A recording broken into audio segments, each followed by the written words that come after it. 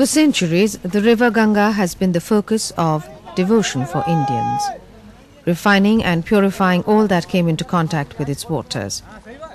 But now the Ganga evokes as much environmental concern as religious fervour, because many factors have contributed to its pollution. One of them has been the leather industry of Kanpur in the state of Uttar Pradesh. There are about 175 tanneries in the Jajmau area of Kanpur, which generate nearly 8 million litres of tannery waste every day. Pollution of the Ganga was not a threat but a reality here.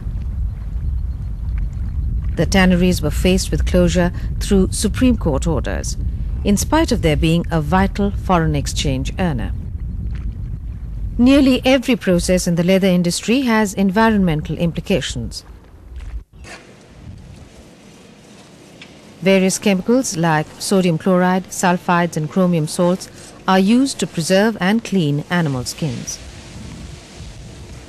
Almost 300 metric tons of hides are produced in the Jajmau area of Kanpur alone, and the wastewater has a concentration of toxic elements which are 1 to 2,000 times higher than acceptable limits. The non-viability of individual treatment plants was a major problem, so it was decided to set up a combined effluent treatment plant for this area.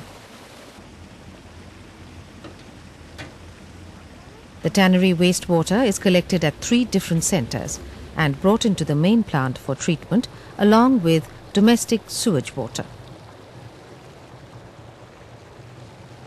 The tannery wastewater and domestic sewage water is combined in fixed proportions and fed into the digestion chambers, which use bacteria to treat effluents.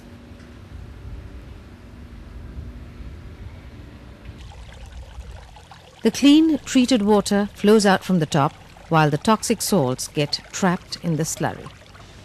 The bacterial activity also generates biogas, which will fuel 3 gas generators and produce about 360 kilowatts of electricity for running the effluent treatment plant.